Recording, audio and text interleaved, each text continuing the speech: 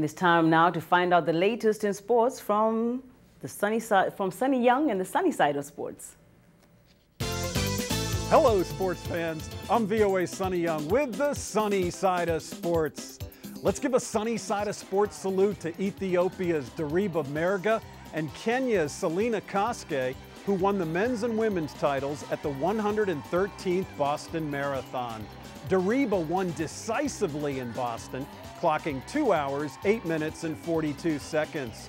Meanwhile, Koskei won a thrilling sprint finish against defending champion Dire Tune of Ethiopia. Also in Boston, South Africa's Ernst van Dijk won the men's wheelchair race for a record 8th time. From Boston, we go to Belgrade, where Victor Keegan, running in his first marathon, and Ann Koskei completed a Kenyan sweep of the men's and women's titles at the Belgrade Marathon. Now let's go to London, where England sports stars David Beckham, Andy Murray, and Denise Lewis have joined in the fight against malaria in Africa.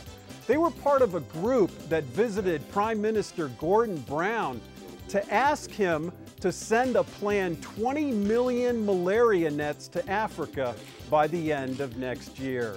Turning to tennis, world number 1 Rafael Nadal of Spain became the first man in history to win 5 consecutive Monte Carlo Masters titles. Nadal defeated Serbia's Novak Djokovic in 3 sets in the final of the clay court event. As a result, Nadal will be a hot favorite to win a 5th consecutive French Open title when that clay court event begins May 24th. Finally, here in Washington, world number 1 golfer Tiger Woods met with President Barack Obama this week.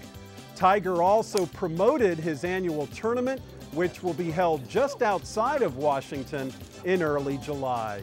The Sunny Side of Sports welcomes your questions and comments. You can send me email at sunny@voanews.com. I'm VOA's Sonny Young, and that's the sunny side of sports. Well, thanks to you, Sonny Young. Please watch out for the sunny side of sports each Friday right here on In Focus. Now, for more information on these stories, please go to voanews.com/TV to Africa.